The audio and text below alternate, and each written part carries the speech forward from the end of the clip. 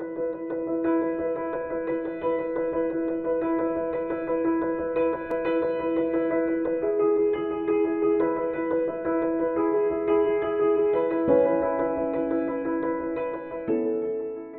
Lymphoma Research Foundation's mission is to eradicate lymphoma and serve those touched by this disease.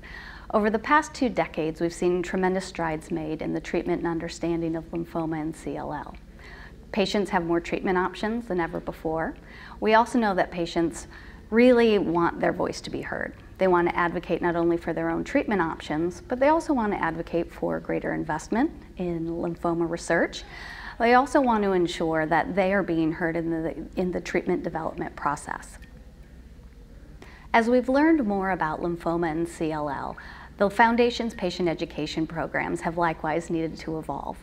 Our in-person programs are still a primary way in which patients access disease-specific information produced by our foundation. But as information about lymphoma has evolved, so have the ways in which we reach patients and their caregivers. This includes online content, webcasts, podcasts, webinars, teleconference, and even the development of the nation's first ever lymphoma-specific mobile app, Focus on Lymphoma.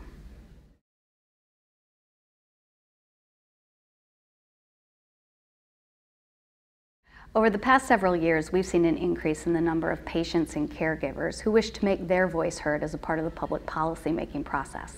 Through the Lymphoma Research Foundation's Advocacy program, more than 5,000 grassroots advocates across the country have ensured that they make their voice heard in Washington, D.C. A wide range of policy programs have encompassed our public policy agenda at LRF. Patients advocate for greater federal investment in lymphoma and cancer research. They've also sought to create a reimbursement mechanism for cancer care planning, which we know is so important to all cancer patients. They've also sought to educate lawmakers on oral therapies, on new treatment modalities for lymphoma patients, and access to new and novel targeted therapeutics for lymphoma and CLL patients.